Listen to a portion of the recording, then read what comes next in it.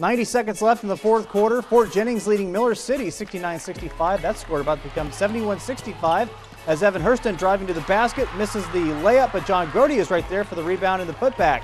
The Musketeer lead would grow to 8 with a minute left, and that's when Miller City starts at Ross Neese with the 3-ball, cutting the lead right there to 5. Fort Jennings makes a foul shot. Musketeers now up by 6, but Miller City responding with another 3-pointer. Scored by Jacob Koenig. The lead is now 3. Fort Jennings another foul shot, now a basket by Miller City. The Musketeers lead down to 2. 24 seconds left. Nick Gable driving inside, tying the game at 75. 6 seconds on the clock.